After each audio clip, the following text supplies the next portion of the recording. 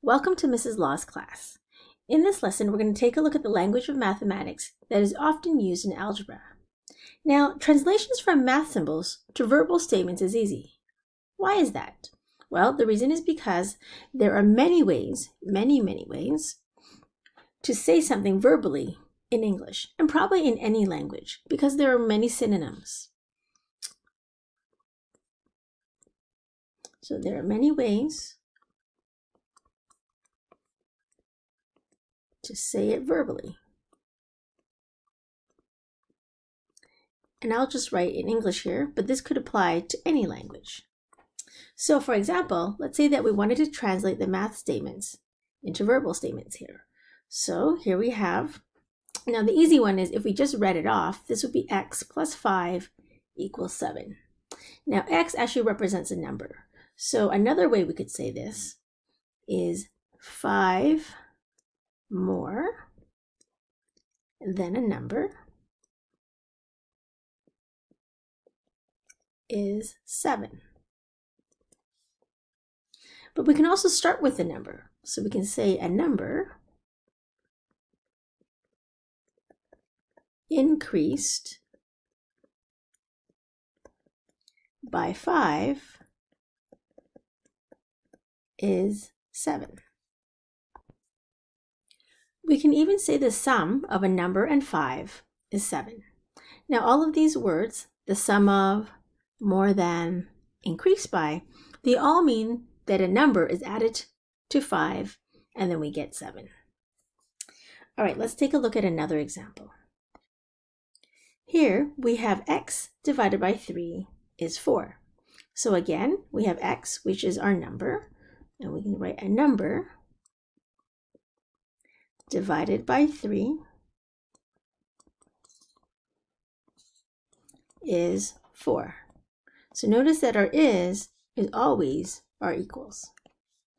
Another way we can say this is a third of a number, because that's what divided by 3 is. So a third of a number is 4.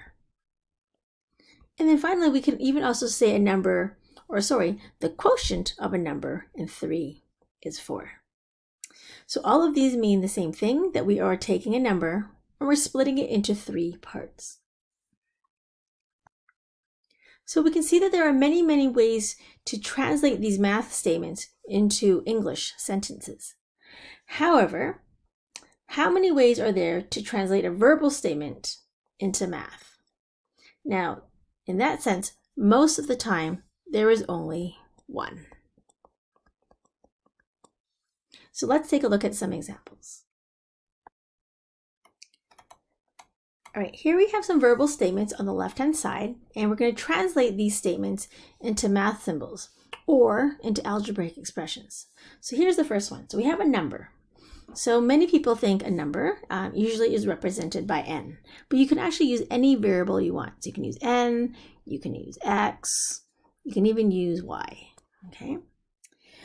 So the next one is 2 more than a number.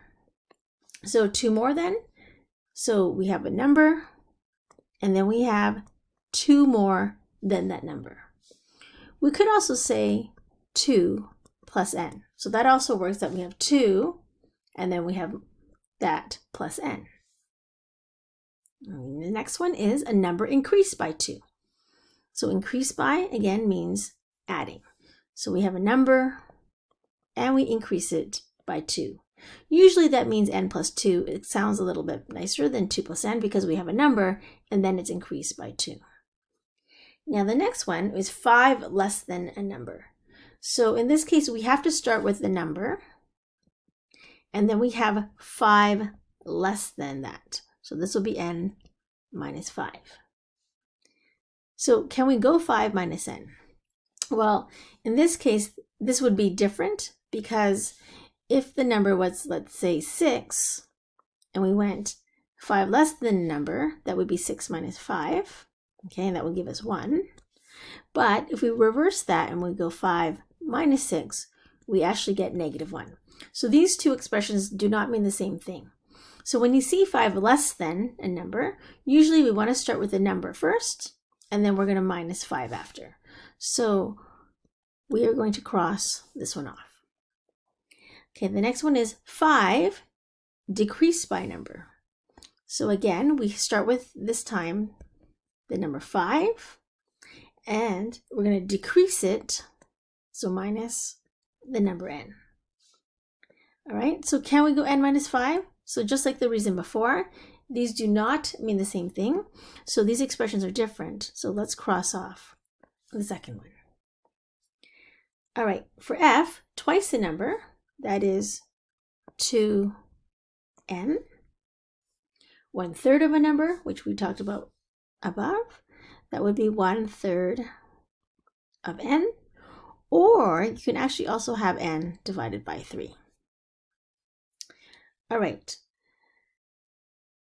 Quotient. So quotient means we're going to divide, and it's a quotient of 4 and a number. So the word 4 comes first, so 4 has to go in the numerator, and the number has to go in the denominator. And the very last one here, it says 2 less than, and then 4 times the number.